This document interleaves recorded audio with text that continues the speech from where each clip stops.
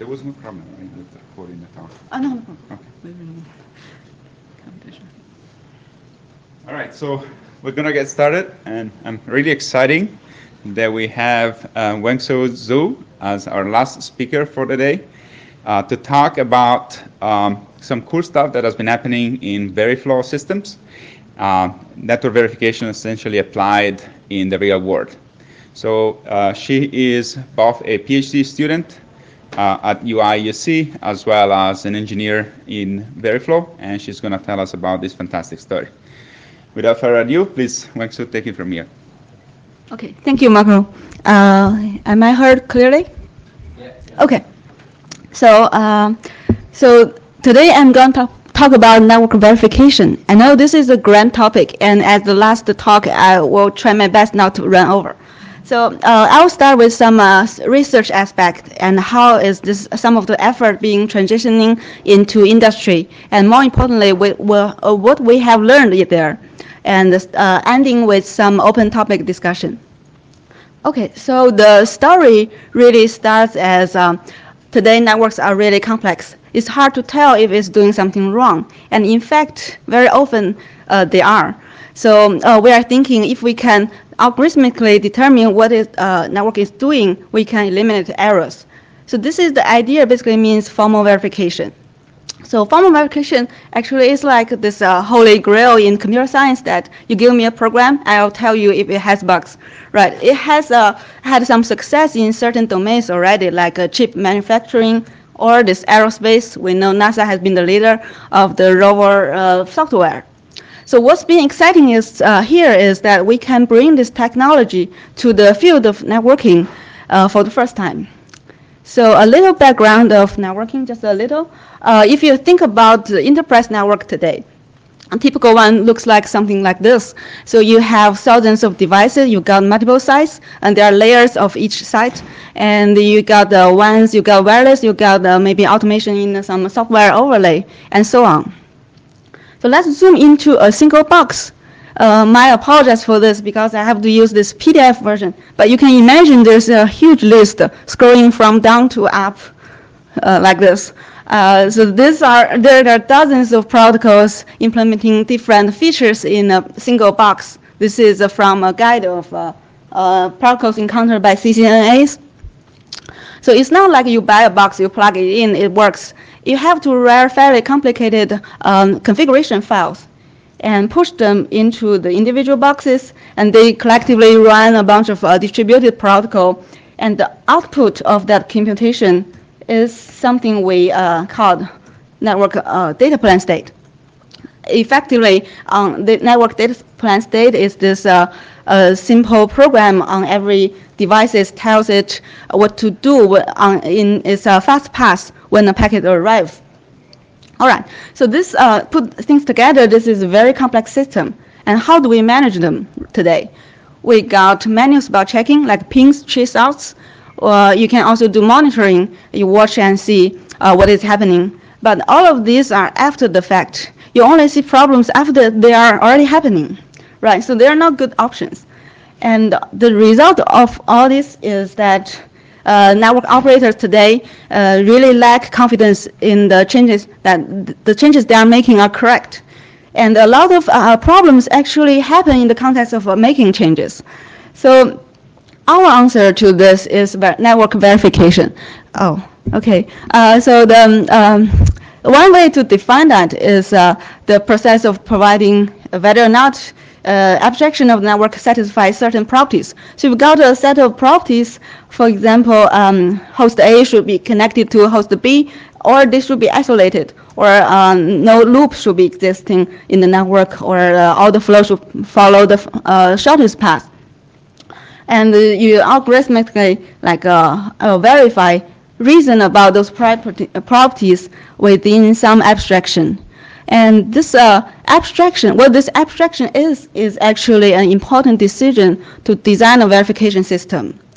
Could be we could verify the configuration files, assuming the distributed software running it is correct, and we could also do control software verification. We can verify data plan state or even lower level packet processing behavior, like the code in a software-based switch. So over the past few years, so network verification actually kind of has blossomed as a field. There are interesting research on each of those abstraction layers. And just to, in order to set the context a little bit more, I'm going to briefly talk through some research in the field of network data plane verification. So in network data plane verification, so we take the network data plane state as input and predict the actual behavior of the network. Because the data plane is sort of like the narrow waist comparing to the control protocols. So we're sitting there, and this gives us this uniform way to reason about the control protocol's outcome. Okay, so the overall architecture could be something like this. So you got this verifier box, this magic box, and you take this network data plane state abstraction and also some queries, some invariants that should hold on this abstraction as inputs, and produces this diagnosis. For instance, saying any packet, whether or not any packet starting at A could reach B. Okay, so then the problem is, how do we build this magic verifier box? Before talking about the approach, let's do a little calculation and see how many possible packets can exist in a network. So in theory, if we allow say, arbitrary bit mask in the packet, so the number of possible packets should be 2 to the number of bits in a packet header times all the possible places we can inject a packet.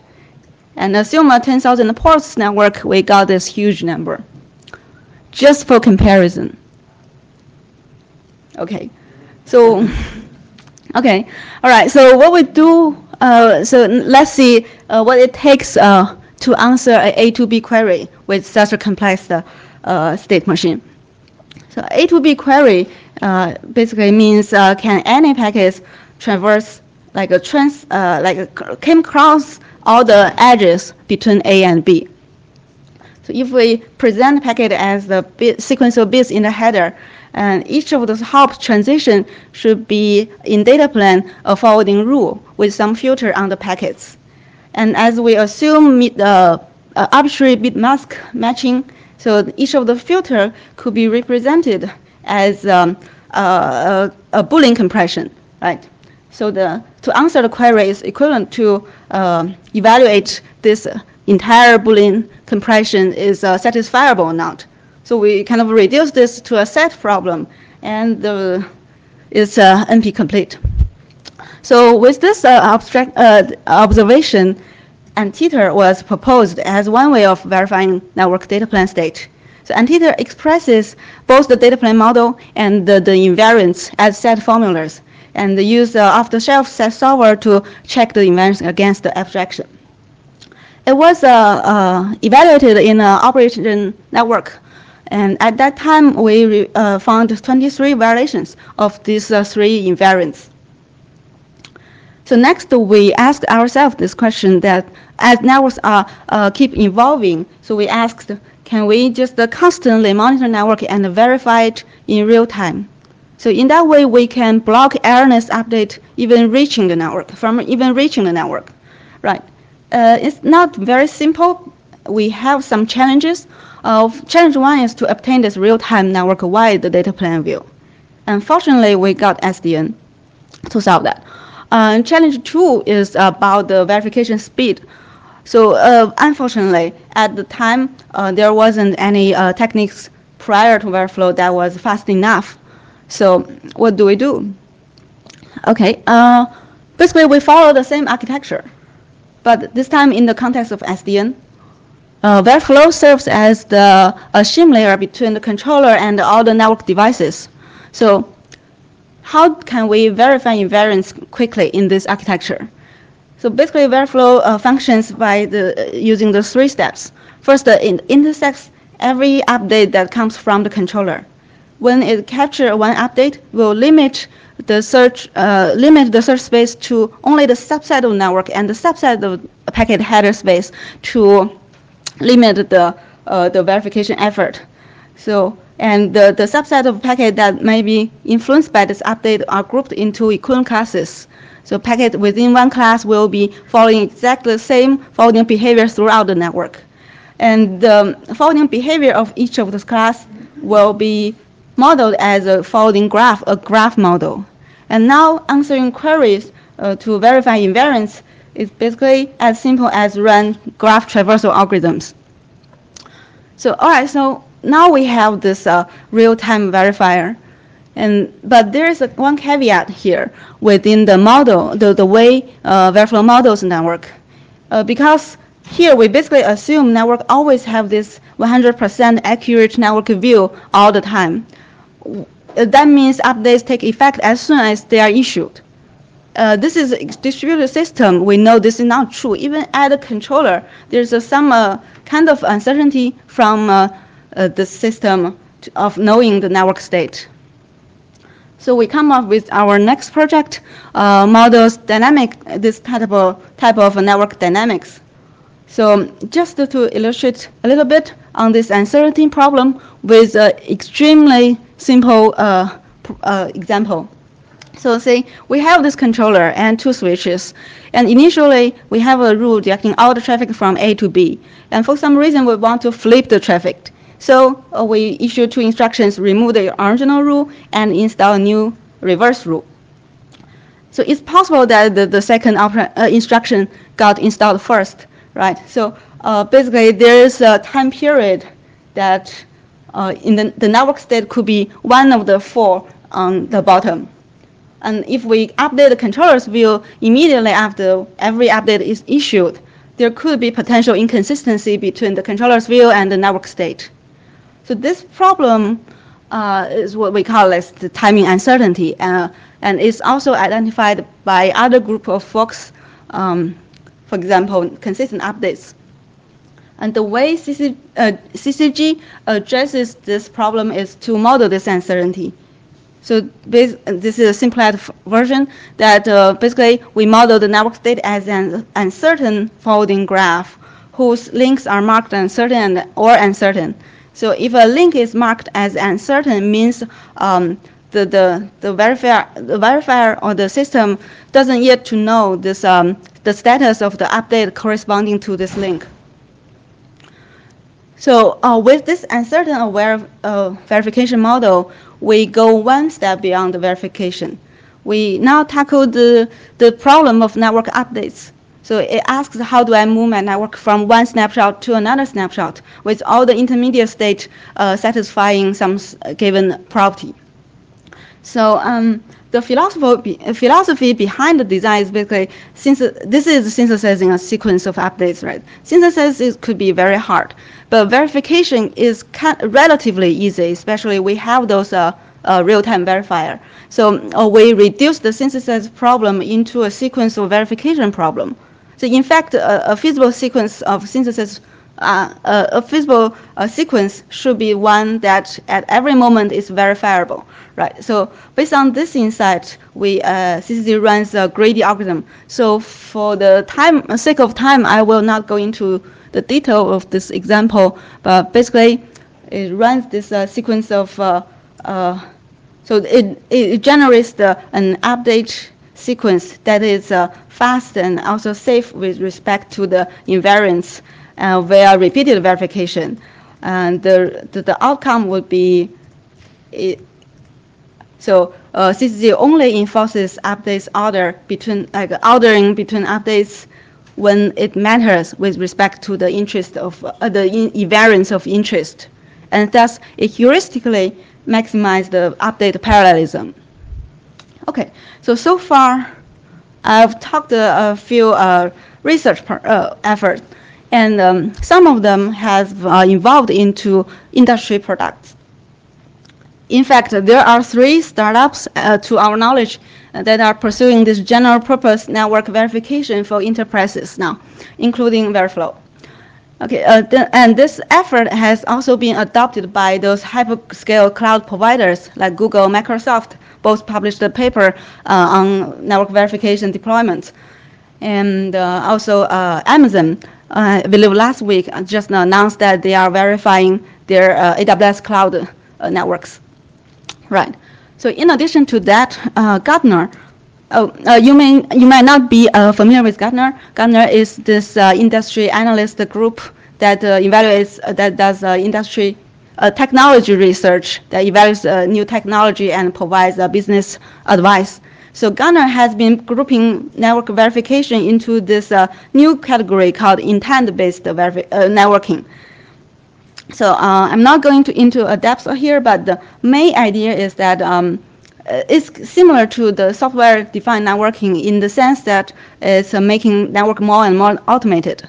But the difference is that its focus is on high-level end-to-end intents.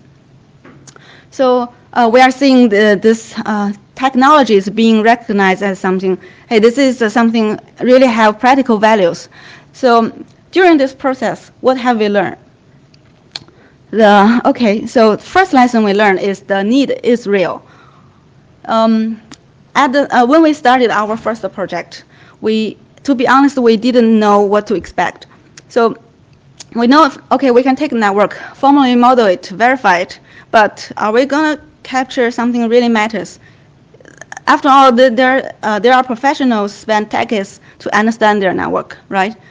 But when we deploy it in the first network, even as a research product, we found the answer is yes. As we show, we did find problems from loops to black holes to security inconsistencies, right? So this really gives us confidence that this automated reasoning can help us to find the problems that are serious. And note that was 6-7-ish years ago, and today we are dealing with so data center, cloud, WANs, SDN, whatever comes next, right? So this growth of network complexity has led to more frequent outages, according to 59% of operators we surveyed with. And in addition to that, there are more and more frequent changes happening in the networks. So we have informally talked with many enterprises, and many of them saying there are hundreds to thousands of changes per month to their network infrastructure. And to a network at a very large scale like DSAS, it's publicly coded that there are approximately 22,000 of changes per month. However, to manage this the way people are managing this such complexity and such high volume of changes is surprisingly manual. So when asked how to manage their network to make sure things are going correctly, 69% of the operators respond with manual checks, the pings traceouts mechanisms. And the next category, most common category is monitoring, around 50% range. And so as someone from academic to get to know the industry network, I was personally surprised. Even for some tasks we imagine could be simpler, the way to manage it is actually manual. So do you know how enterprises map out their network layout? Do you know there are networks with more than 80,000 of devices, and where the practice is drawing the network layout with Visio? So you cannot do the whole thing in one piece, right? You have to do pieces, bits, and at the end of the day, you have 80 pages of PDFs, which obviously you cannot use immediately and accurately, and there are errors in the PDF. So in a word, the need is real. Okay, so lesson 2 is we kind of find out where this technique is actually useful in the real world. Of course, there are many use cases, but there are 4 that comes again and again from when we talk with enterprises, from financial to government agency to manufacturer to retails. The top one is this availability and resilience. You want to keep your network running, right? You know, one common example is as a network operator, you may have your current connectivity working fine, working perfectly, but you may not know that the backup path is not usable, is down or is inconsistent. You only find it out when the primary source fails and you fail over and you couldn't do that. So there actually was an instance last year with one of the major airlines. the primary resource went down, so they try to fail over. The disaster recovery system didn't work. Okay, the next most common case is the network segmentation. So this is all about networking, but there are security applications. This is one of them. So many enterprises are moving their security model from this perimeter model, where the interior is open, to this layers of defense model. As you kind of have to assume the perimeter can be breached, so you need those layers of isolations, segments, or macro segmentation, depends on how fine you draw the boundary. So right. So it is first hard to implement it, and second is hard to maintain over the thousand changes month to month, right? Nobody's gonna tell you something is missing because network is functioning, keeps functioning. You only can find it out after 6 months later you are breached. Okay, so yeah, the next use case is compliance. Compliance basically brings some regulatory aspect of both a little bit of resiliency and some bit of security. But it also means documenting your network, which again is a manual process today. Involves normally, sampling 5 to 10% of network configs, and manually check things are going correctly or not. So last one, finally, when something goes wrong, you do want to respond to it very quickly, right? So that requires you understand your network accurately and more importantly, interactively, right? Okay, so the next thing we learned is about the abstraction we discussed earlier. So we find out in the real world, even extracting the abstraction, the right abstraction, is very challenging. Let's take a look at the software verification for a moment.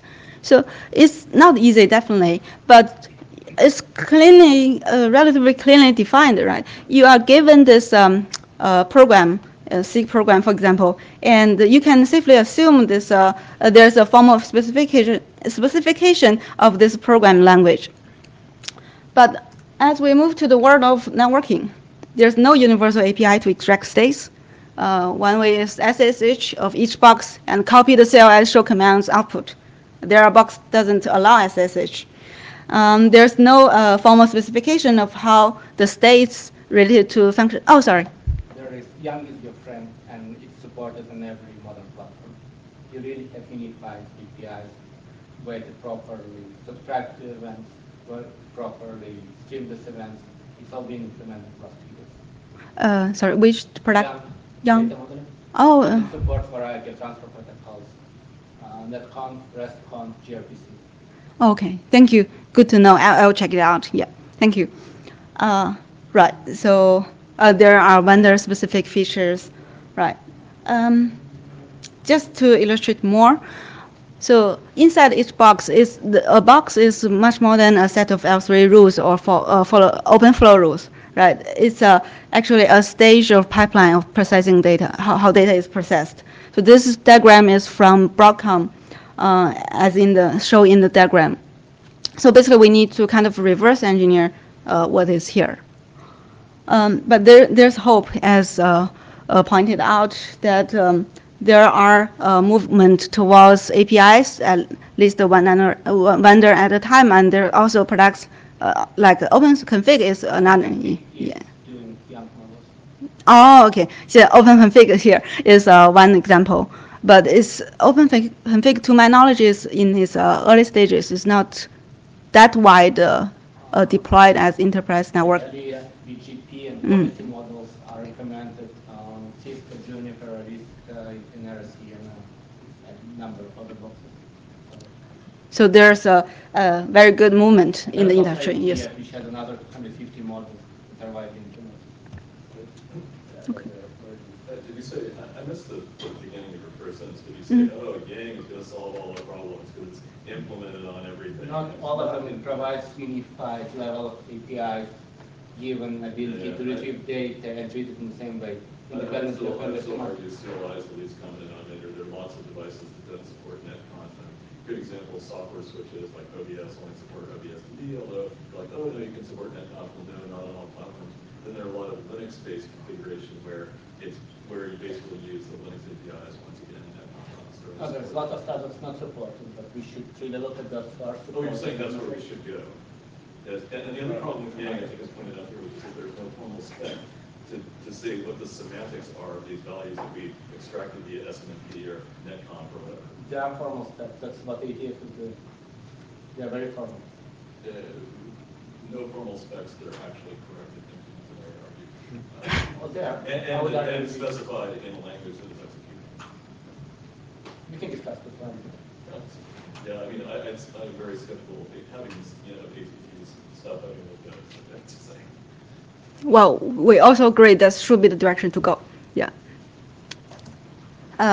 Fourth lesson is one of the prior idea of separating model and verifier turns out very successful, very powerful in the real world. So since our second generation of the verifier, we do not only verify, we first build the graph model and then we verify by running verify the model by running graph-based algorithms. Right. So given such a model, you can imagine doing other things other than verification. So you can, of course, visualize it and interactively search it, get access to API to do customized analysis. Right. So it turns out from the real-world feedback, the way people use verification technology is not even literally verification. It's this various of application that makes the technology powerful in real world. Okay, so the last but not least is that we need to shift the way we think about the network. As very often today, when you talk with network operator about their network, they are viewing their network as a bunch of boxes. Each box is supposed to do some certain thing. If you ask them what is this whole network supposed to do, the answer could be something like this box is supposed to have the default route to the gateway, or that this pair of box supposed to have HSRP turned on, one as master, one as slave, something like that. But that's not really telling us what this whole network is supposed to do. So we are looking for something like this critical service is resilient, or that the compliance zone is isolated, something like that. So that takes improvements on software to control, to verify the network as a whole, but also takes to change the way people think about their network. As we heard this morning, the one big switch abstraction, something like that. We should think about the network as one system and with the goal of achieving end-to-end intents. Okay, so that's the lessons we learned from the real world. Let's step back to our ivory tower on the research side. So there have been a lot of activities in the research side on data plan verification, control plan verification. You probably see your name here, right? There are so many of them. And there has been a trajectory that pushing the model to a richer and richer semantic. We have learned something today also on that trajectory, which we find is very interesting. So because we find it fascinating that the network verification, networking actually in this sweet spot is far more complex than a human can reason about. But it still can be formally verified, at least to some extent. So we are excited to see how far we can push the limit. Can we verify SDN controllers, for example? Can we verify every stateful network mailboxes and the interaction between them? Right. The second thing we find would be interesting is moving from verification to remediation. What does it mean, basically? So we have now those nice tools to automatically pointing out errors in your network. But after a problem is identified, humans are brought into the loop to solve the problem, which is not only slow, but also has the potential to introduce new bugs. So there are actually two parts to this problem. One is how can we automatically root cause a violation. And so if we see an absence of a data plan path, it could be because of access list shouldn't be applied there, or it's because of as simple as trunk port configuration is wrong. So first part of the question is it's very challenging to automatically root about a violation, root cause a violation, and the second part is how can we automatically fix a violation? For the system automatically take corrective actions. We find this both of them are very challenging and at the same time very interesting. The third one is can we make it easy for users to express intent, to express what the network should be doing? So the system has to know what to verify that. So as challenging as shift the way people think about network, this is also difficult. It's also difficult to help the operators to express their intents in some sort of languages that the verification system also understands. I guess the research direction, open direction can go on and on, but I will close here, and I'll be happy to take questions. Thank you.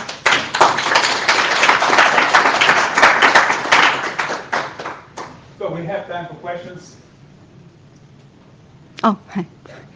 Comment. Sure. Moving from academia into real world, there's no open flow out there. It's all dynamic networks, most part. Yeah. So you're going from having forwarding state on centralized controller to an ecosystem with management control, Mhm. forwarding plates, and forwarding plate is really operational state. It's Mhm. not known in advance. So you need to be able to verify all three plates against each other, get your derived state, and compare it with intended state. It's somewhat more complicated than just looking at open flow table and saying, hey, it's not going from A to B. Right, just as those the pipeline switch is much And more it's complicated than multidimensional. yes, and there's no such clear division of layers as in SDN, as in OpenFlow, right? Some of the It is a deal, it's just yeah, different. yeah. So use them essentially. Right. So again, most people in academia somewhat dislike ATF. We're really doing a lot of work in this area, Mhm. and there's a lot of progress trying to make intent networking work properly. We feel grateful to that. Yeah, yeah, If I can help in any way. yeah. Thank you.